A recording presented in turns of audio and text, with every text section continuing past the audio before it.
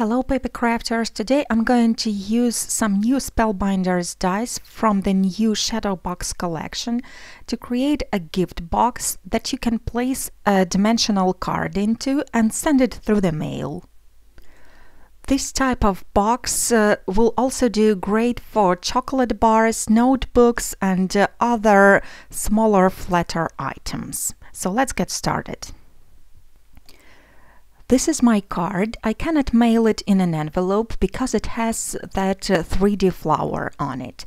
It measures 4¼ by 5½ inches. And this is the die set that I'm going to use for the box. It creates a shadow box that is 3/4 inch thick. I have also pre-cut some pieces of paper. I will need one big one to create the lid, 3 bottom ones, plus 4 strips to create the shadow box. I have also die cut 4 little hinges using the die from the set. You will see all the measurements on the screen now, and these are the ones that you will need for an A2 size card. Now I'm going to use the dies from the set to give the right shape to those strips of paper. I'm going to use the smaller die for shorter pieces and those larger dies with tabs for a longer strip.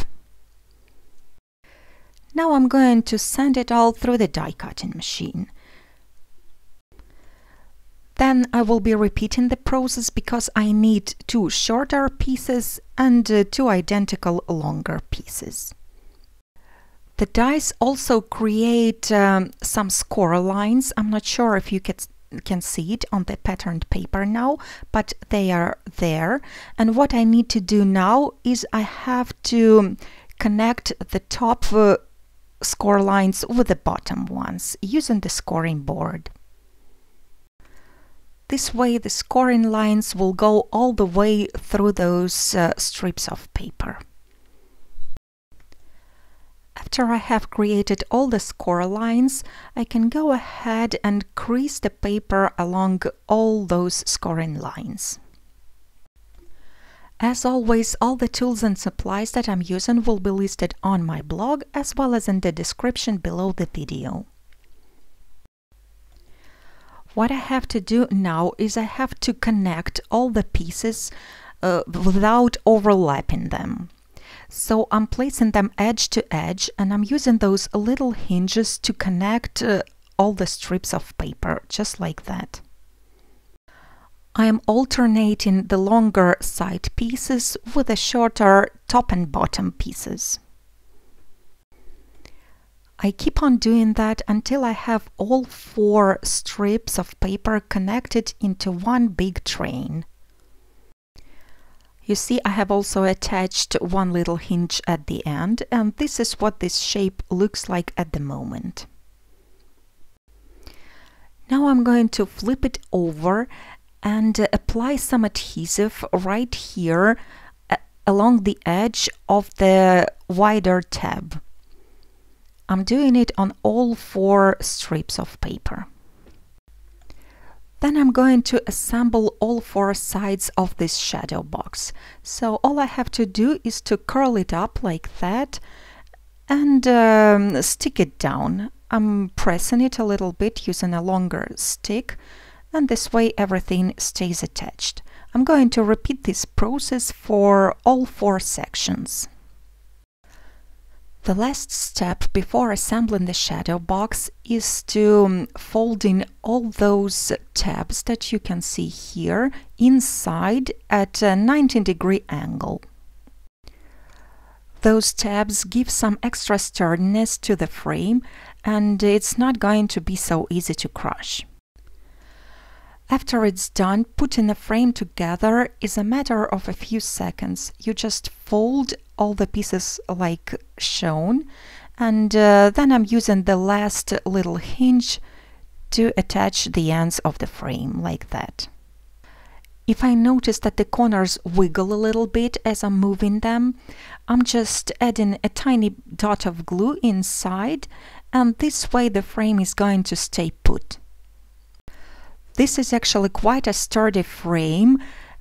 Although I didn't use any heavy-duty cardstock, it's just a regular patterned paper. To finish off the shadow box, I just have to attach the bottom, so I have applied some adhesive onto the bottom piece, and I'm placing my frame on top of it, aligning the edges and pressing it down slightly.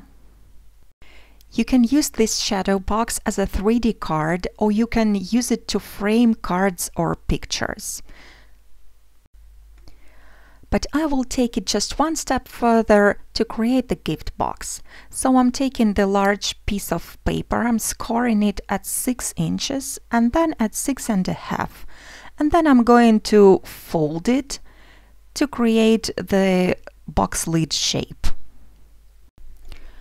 All I have to do is to apply some adhesive onto the spine and onto the shorter tab and stick it to the bottom of my box.